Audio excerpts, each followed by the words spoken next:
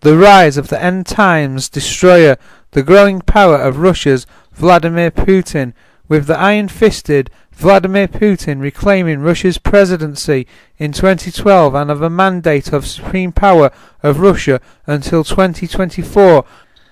A resurgence of Russia's military machine has emboldened Mr. Putin, who continues to reshape the international political landscape with his aggressive foreign policy, often challenging and defying US, European and United Nations initiatives, particularly in the Middle East, by supporting outcast states like Iran and others.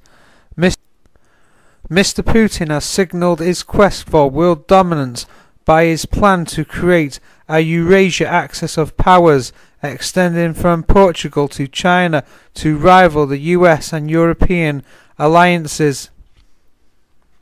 Russia's stealthy acquisition and control of energy pipelines provides a formidable stranglehold over most European nations and is key to Russia's strategic plans and consistent with her increased involvement in the Middle East as she eyes huge energy reserves discovered recently near Israel.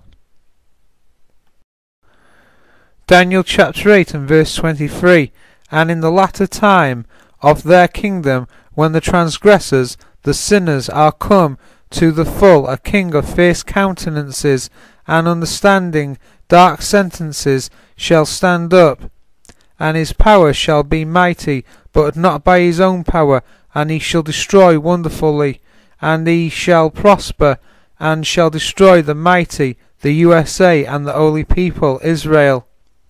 And through his policy also he shall cause deceit to prosper in his hand, and he shall magnify himself in his heart, and by peace shall destroy many. He shall also stand up against the Prince of Princes, the Lord Jesus Christ, but he shall be broken without hand.